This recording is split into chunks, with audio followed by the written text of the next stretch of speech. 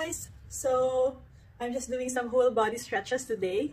So it's early in the morning and I just want to have my good workout done before I start my day and see some patients. So I know right now it's the coronavirus season and a lot of people, especially doctors, are going in and out of the hospitals trying to protect themselves using personal protective equipments to prevent themselves from catching the virus. And my sister, who's a frontliner in Makati Medical City, started to develop some rashes that actually has been a burden to her. So I sent her some medications to help out, but I'm gonna share some tips for you guys. So for me, as a doctor, I regularly wash my hands every time I see a patient.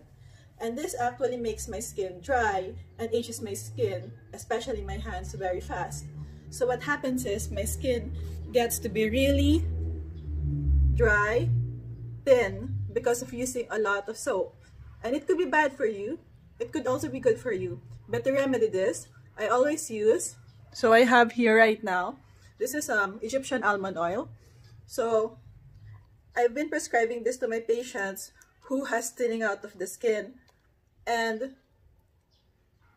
suffers from tingling nerves or very sensitive nerves. So every time I use this, my skin gets better and it treats the problem of skin aging, especially in the hands because of constant use. It can also help patients having problems with their nerves because of their thin skin. And usually these are the elderly, age 80s and above. So this is what I use as prevention right now. And every time I wash my hands, I have to apply this when I notice that my skin gets to be really sensitive.